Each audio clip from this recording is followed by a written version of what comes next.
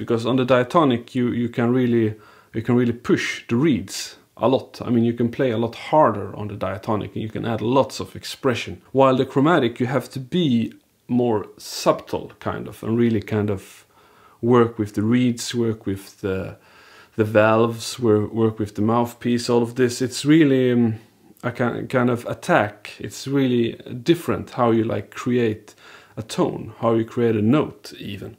And that's a thing that's pretty common actually, that many people that start with the chromatic when coming from the diatonic is that they play too hard, that they have kind of that same attack, and it sounds really, it sounds a bit pressed, and the reeds also might